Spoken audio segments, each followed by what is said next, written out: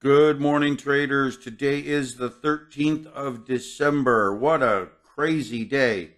Look at this trend. Look at this big blowout number after CPI data. And I had been warning everyone that a melt up and explosive move could happen sometime after December 10th through, December 7th through 10th, and particularly warned of this week. So now we are in a very clear uptrend. CPI data came in weaker than expected. I've been talking about how the post-COVID inflationary trends would subside into a more normal cycle. The U.S. market is still moving fairly strongly to the upside with a fairly strong economy. My custom indexes were showing strength. If this move holds up into this is the ES live data. If this move holds up into the 4180, 4160 area, maybe higher, we could see some real strength moving into the end of the year and a real type of a breakout trend. I do expect resistance right around this 4145 level, so we'll see how that plays out. Could blow right through it. Let me come back over here to the daily chart. You can see how we've blown through this level. We do need to be aware of this critical high here. Let me extend this to the right. This is a pencil line, okay, so I can't extend it except by potentially drawing. I'll draw a new line here. Understand that we have a very key level, which was an apex flag level right here, that's very key to our understanding of upward price activity. We have to see the markets close above this level and attempt to move higher. We've cleared a number of key highs, so these little intermediate highs have been broken as we continue to leg upward. We're legging upward right now, but we're back against this level here.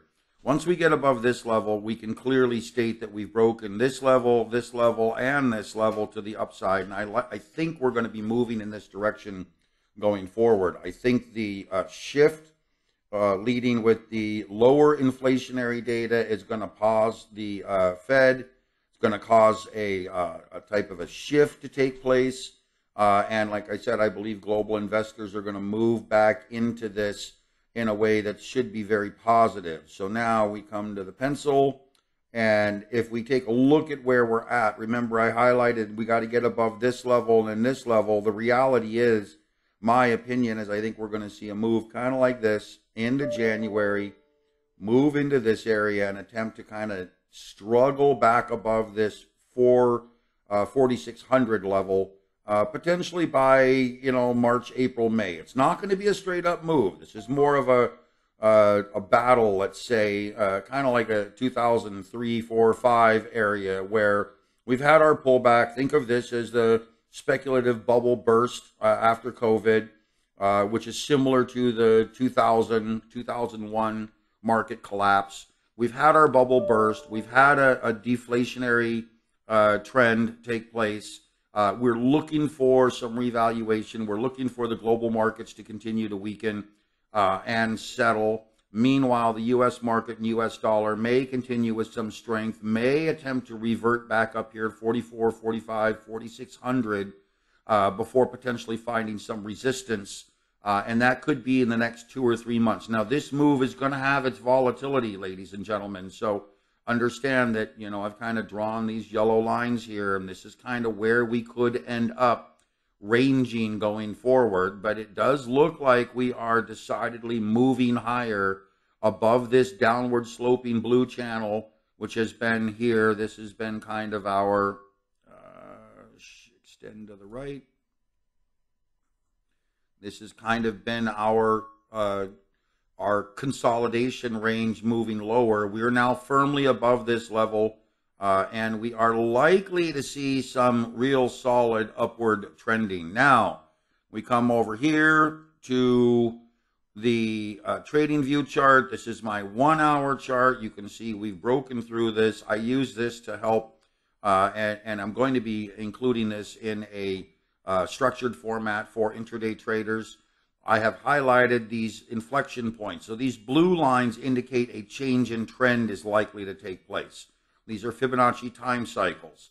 So you can see that we start a cycle here with the black lines, we extend them out with the orange lines or gold lines, and then when we get to these blue areas and red areas, we're talking about a critical change in cycle. So now you can see here we have, based on the last cycle patterns, we have gone through the rotation, gone through the consolidation. We had resistance at this area. This is the ES again at 4015. We had resistance here at 4055, 4066. We had support down here at 3961. And we had further support down here at 3915 roughly. This was the critical zone right in here, this red and green area that I called the critical zone yesterday. So call it 3990 to 3995. Below this level, we would be looking hypothetically at shorts. Above this level, we're looking hypothetically only longs. We've had a massive breakout blown through all of our resistance channels. And again, ladies and gentlemen, we're in the potential of attempting to move much higher. So now if I move to a 4-hour chart and try to take a look at where we're at in the cycle, we are up into these levels. We have come up to, look at this, oh my gosh, we've come right up above this level here, which is September.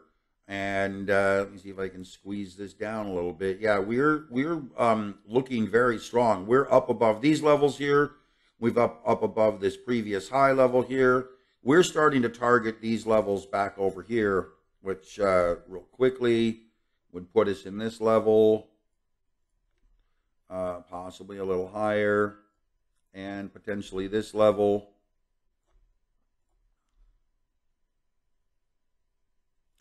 And breaking out above these levels here, ladies and gentlemen, would be huge. This would be a big rally phase for the market.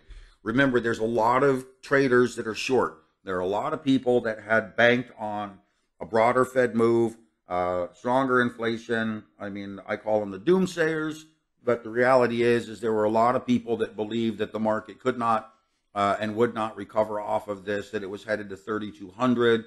And today you're going to find a lot of short covering. You're going to find a lot of traders moving away from this. Now, I do believe, I will show you this possibly here. Yeah, okay, I don't have zigzag. We'll turn this off. We'll go to weekly. And what I want to point out is this 2018 type of time frame. So we had this rotation in 2018, and you can see how we had rallied up, reached the 2018 peak, come back down, stalled in this low area, consolidated a recovery rally, then stalled back out into December, and then moved into this reflation trade here that was rather substantial.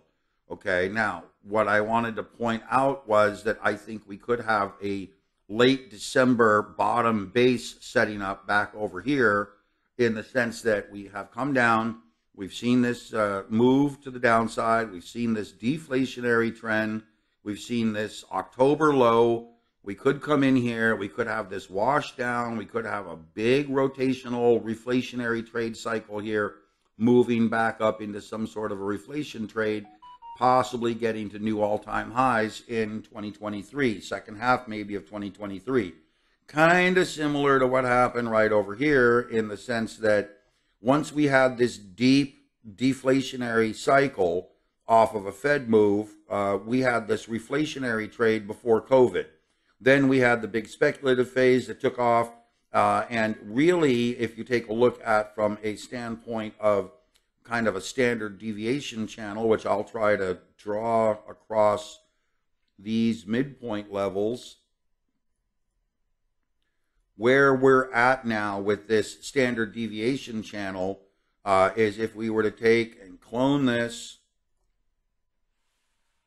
move this off of peaks, clone it again, try to move it equal distance away, and clone it again, and try to again move it roughly an equal distance away. A lot of times you're going to find that the key support levels that are prevalent from here, the 2008, 2009 levels, are going to play important roles moving forward. So hypothetically, ladies and gentlemen, we could be looking at 4,600 on the S&P going into June, July, August of this 2023 next year fairly quickly, and then attempt to move to all-time highs. Now, I do love using this, and I've highlighted this before. It might be a little tough to see across here, but let's come in here. Let's highlight this, extend the bar to the right, give it a nice color. And there's our bottom. That's what I was trying to show you. This high price appreciation cycle, this reflation trade cycle here, initiated a fairly standard, and you can see how this standard deviation line is almost exactly the same as this light green line. And what I'm trying to point out again is that we reached a critical base recently, and I've highlighted this in many videos right across here, where we have a critical base setting up. And this critical base is very, very important to understand that this goes all the way back to the early cycles of the 2008-2009 base. We've got a very solid bottom down in this area off of this critical support area. We have seen a shift in trading and cash flow. We're seeing markets move in. I think it's partially because global traders are fearful of the crypto Bitcoin collapse and fearful of what may happen in 2023 related to weaker foreign markets, at-risk foreign markets, and weaker economies. So we have a real scenario here where a melt up in the U.S. market, if the U.S. economy continues to stay fairly strong, is highly likely. So be aware. We've broken the trends. We're moving higher. The CPI data has got the S&P up almost 3% this morning, and the NASDAQ up almost 4%. We could see this carry into January, February, March very easily of 2023. And the downside risk is dissipating. We do not, well, at this point, I would say downside risks, unless there's some major catalyst, are going to be very, very weak. So you're going to see a lot of shifting of trends and expectations of Q4 and Q1 data over the next 4 or 5 months, moving into the positive side with a melt-up trend likely establishing as the bias for upside activity. All right, guys, follow my research. 2023 is going to be a great year. Okay, we are really setting up for an incredible move. And if you follow the doomsayers, if you're married to that downside position, just got burned with your put options or your short positions, maybe it's time you think about something differently. Maybe you start thinking and looking towards better research and better interpretation. Okay, guys, follow me. I'm here for you. I'm trying to help you out, and I hope you enjoy these videos.